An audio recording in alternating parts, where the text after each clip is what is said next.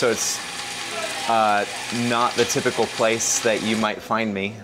This isn't, well, I guess it is my bakery. Although in a very unexpected way.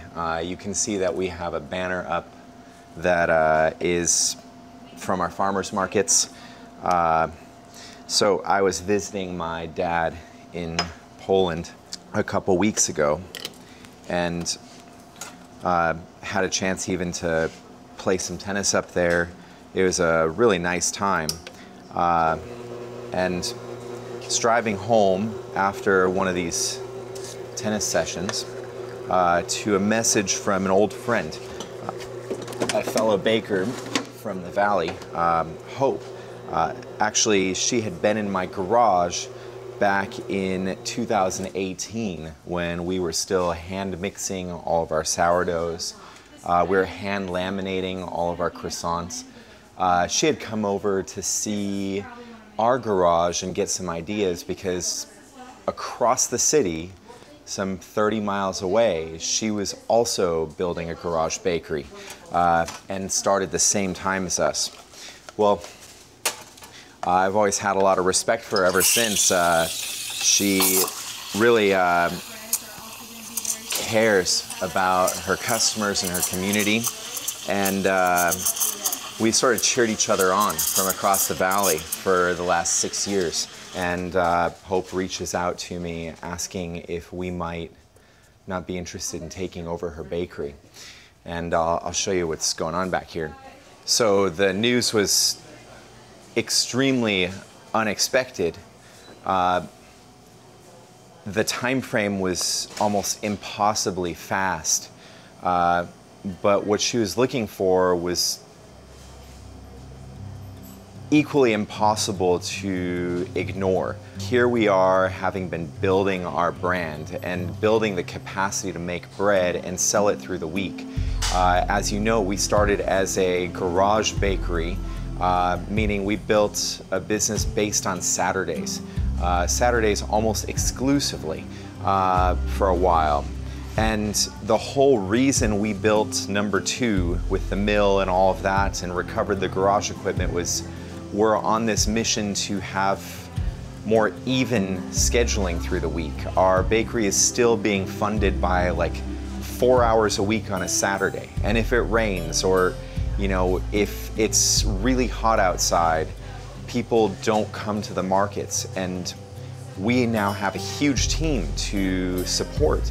A lot more, you know, of a real set of business expenses.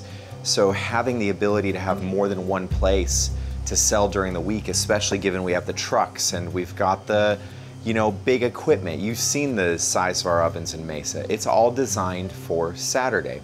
Well, now we're trying to get it to be active all week so that we have a stable production schedule. And as a result, like it improves everything for everyone. A baker has a more predictable life as opposed to coming into work on Tuesday and having a completely different set of things to do than on Thursday. Meaning we can build our team stronger. We can make stronger bakers more quickly because they get to repeat similar workflows more than once a week. Well, all of a sudden my friend reaches out and wants me to take the reins on something that she's been building for 7 years. So this brand is the west side of Phoenix Metro equivalent to Proof. And it took a sharp turn about 2 years ago when the original founder, my friend, got sick and had to take a step back. Apparently somebody ran it in between. It didn't go so well. They ended their working agreement, and she realized that she's not going to be able to come back and do this again, meaning dive all the way back in, because after having had time to think about it and put her health first, she's chosen her health and her family first. And so here we are. We have been operating here for a couple days. Customers are coming through the door. We're baking most of the product overnight at our Shea facility and bringing it over. But as you can see, we have equipment here. So I'll give you a brief tour. This is the ovens. We've got a pull-in, which is the same brand that we have in our downtown Mesa bakery, but notice the wheels and the 4 decks. It looks a lot like our other oven, the ABS. In fact, I think it's more related to our ABS than the pull-in in terms of how you use it. I've done some test bakes on it already, and it works really nice. One thing though, if you use these, don't assume that these control panels are identical, even though they have the exact same functions. What I learned kind of the hard way was that in my Mesa pull-in oven, I get a report of what the actual temperature is in there and my setting. In this pull-in oven, I get a report of the top and the bottom temperature like my ABS. Well, I assumed pull-in would have the same exact controls. So the other day I was baking and I set this up at 465, which is my typical baking temperature for country sourdough. And this number was reporting higher, and I assumed that somehow the deck itself had just gotten hotter because that would have matched the controls in my other pull-in oven.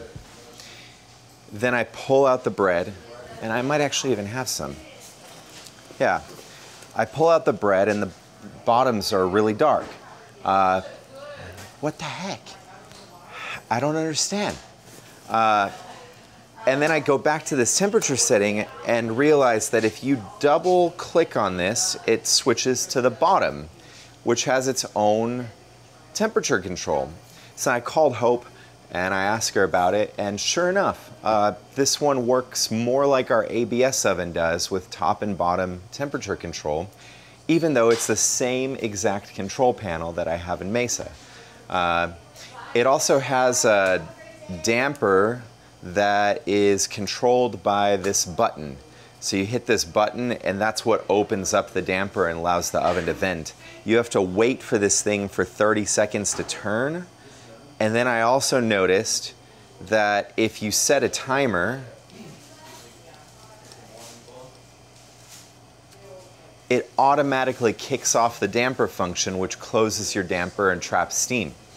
So I had to figure all this out kind of on the fly, and you would think that 2 pull-in ovens work the same, but I don't know, I guess they serve a global market and they have a lot of different options, even in their one menu.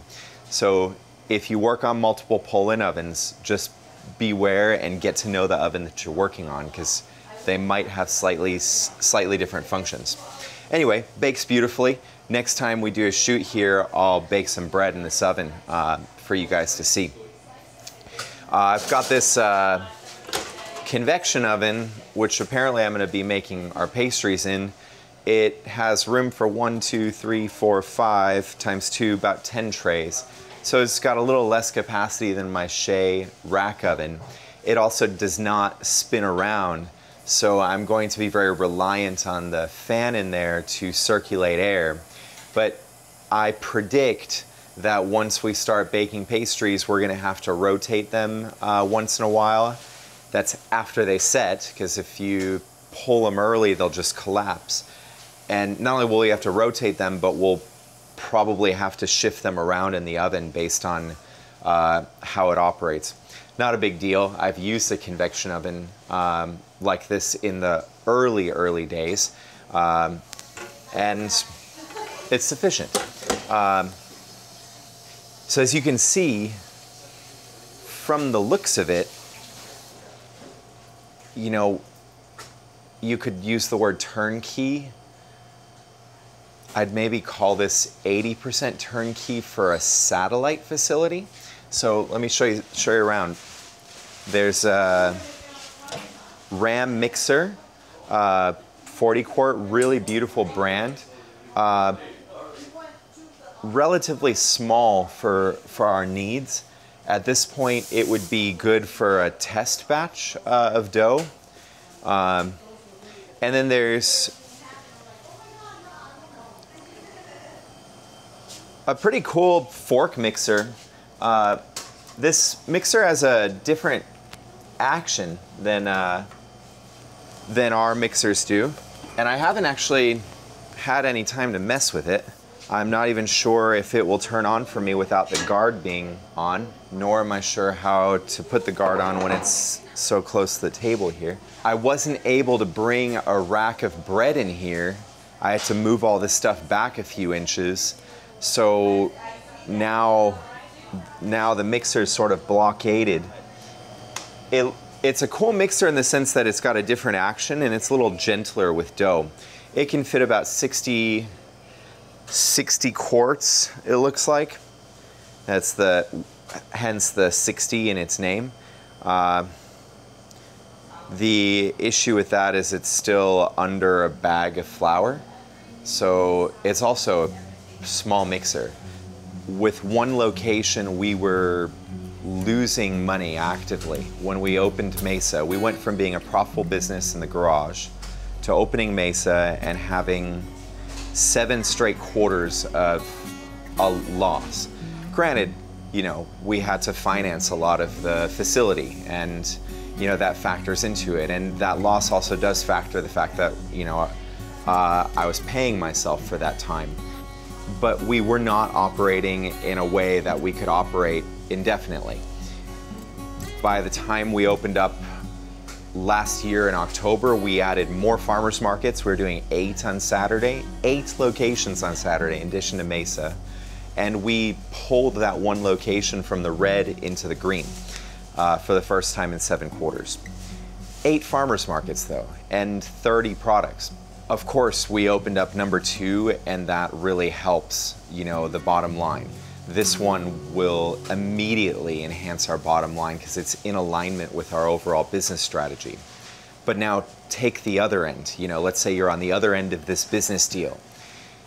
You don't have another facility. This is it. So whatever you're going to make in this beautiful fork mixer, or you're going to make it in that higher end planetary mixer. It's not a lot of mixing potential.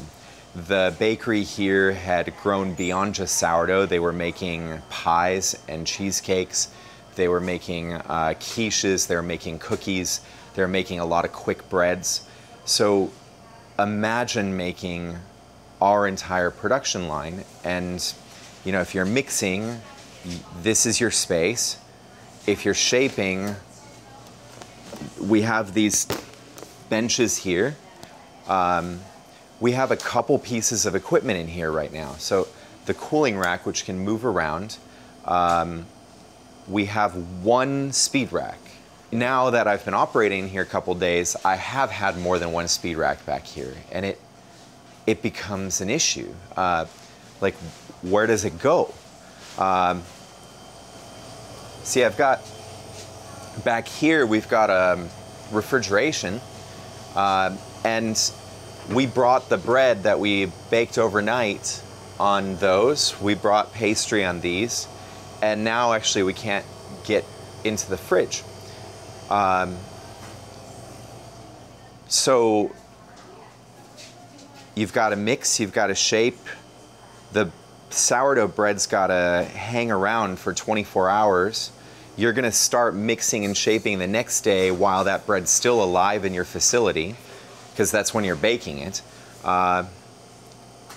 And you've got to support yourself just on the sales in this one location. Granted, it's a really amazing community. And I guess I can only imagine how difficult it must have been to bake start to finish back here. How crammed it must have been. And I don't actually have to imagine, because I can just go back in time to our garage. You know, this is pre-YouTube channel.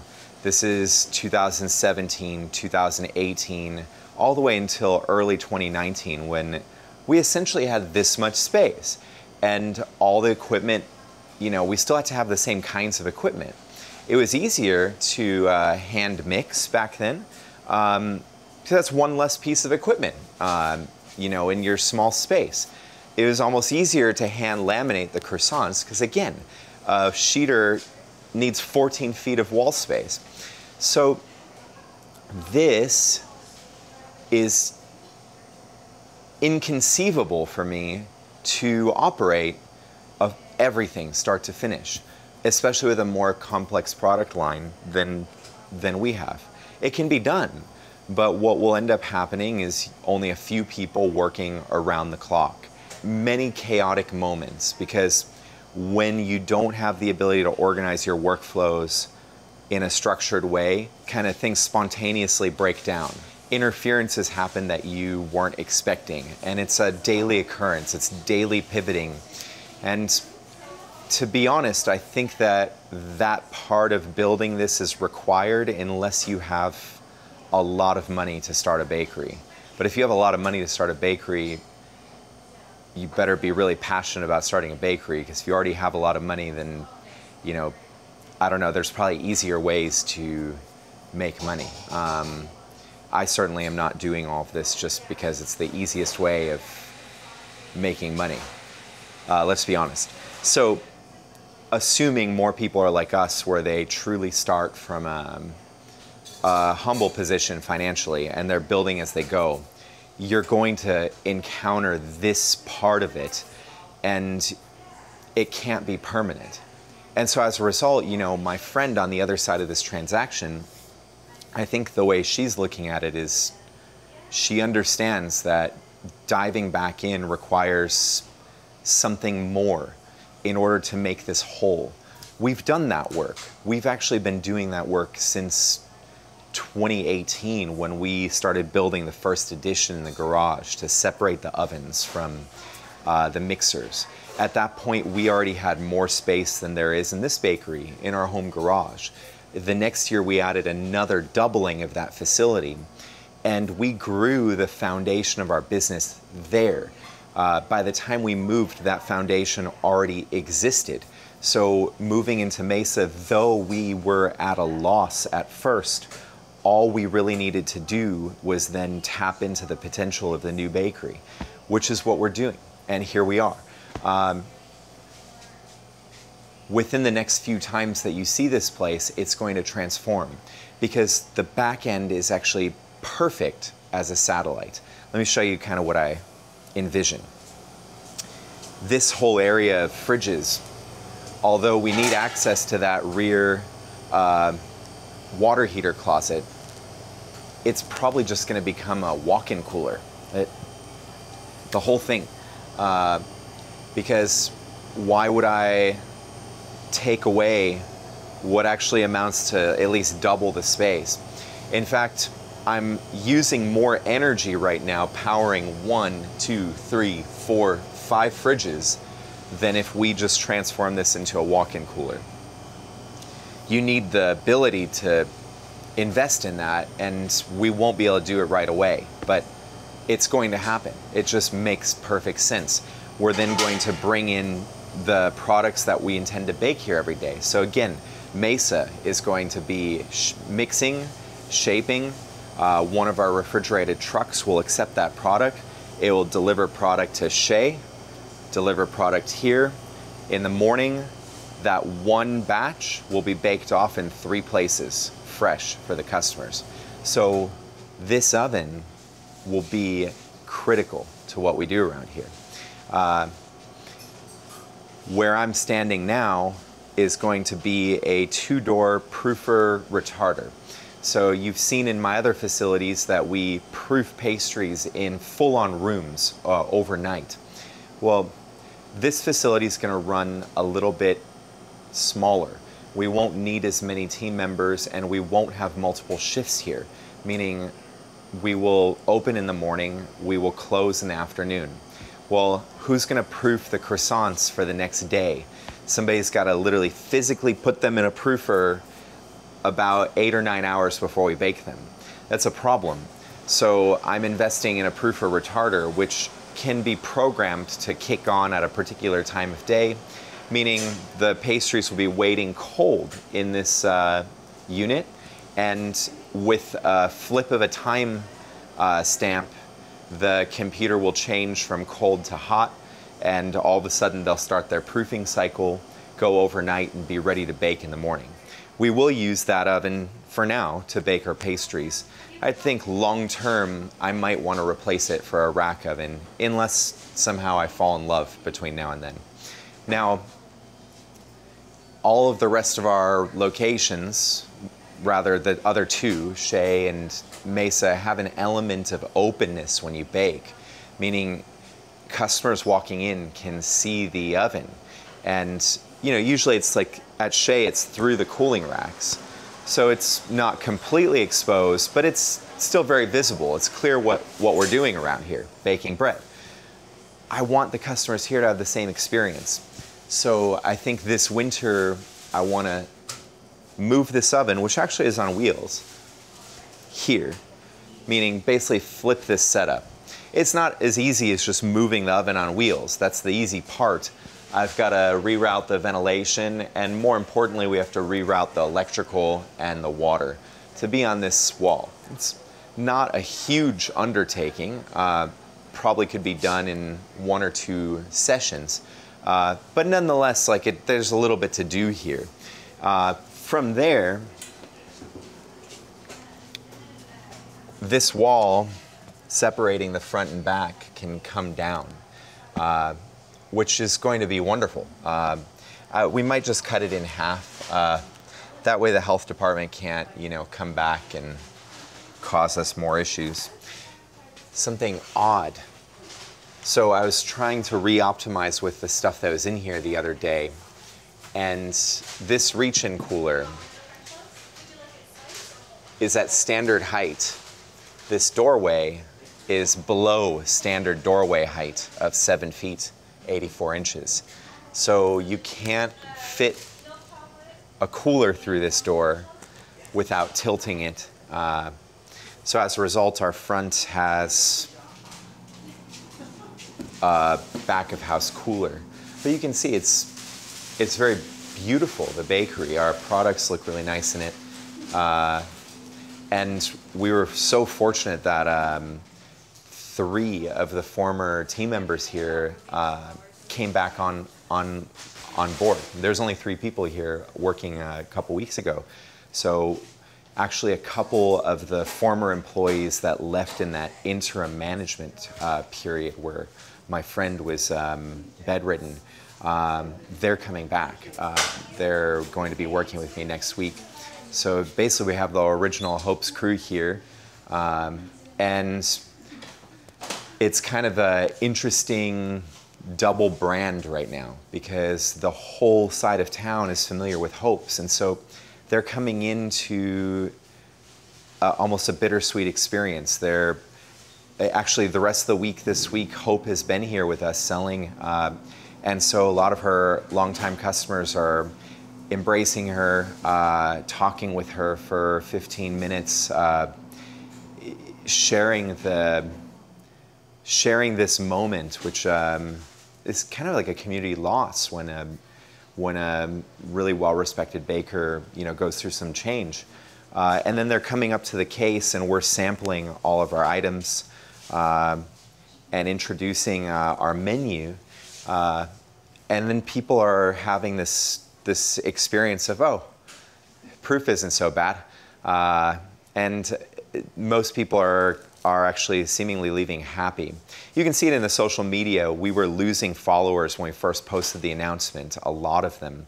But this week, ever since we opened, we've been gaining followers again on the other account. So you can see, like, people are accepting the change, and Hope has been helping with the change as well, which you couldn't ask for more, honestly.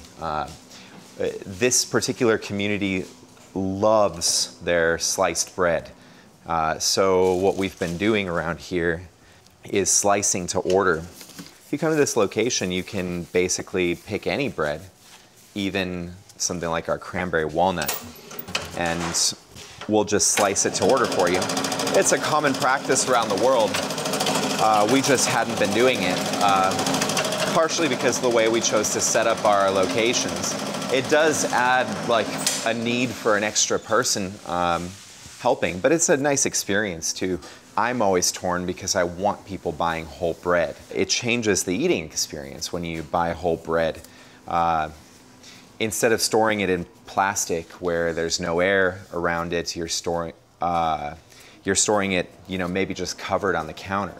And the bread changes every day. It's more prone to, I mean, it's basically guaranteed to mold without preservatives in the plastic bag. That's for one. And two, you know, you really have to toast it. You don't get the experience of maybe the loaf going dry if you don't finish it, and you're sort of thinking about what you might do with that bread, because you could make panzanella salad, you could make croutons, you could still use bread very long as like something to dip into your soup. There's a beautiful book called Bread is Gold by Massimo Bottura that is dedicated to uses for stale bread. But in a bag, it's not going to stale. It will mold and then you'll throw it away. So I prefer selling whole bread. And we're sort of meeting this community where it's currently at. But it doesn't mean that I'm not pushing the whole bread on the other side of the table. So up here, we also have to think about how we're going to be cohesive. This pastry case is way smaller than the cases we have. And it hasn't worked out poorly for us, but we are thinking about ways that we could optimize the space for how we like to do things. The coffee counter here is actually very well set up for drink service, and this brand was outdoing us on the drinks, you know, hands down. So that's basically our intro into this space. We obviously are going to have a very busy year with a lot of projects ahead. Maybe a little bit more than we were expecting, but definitely a really good change for Proof. We're happy to be here.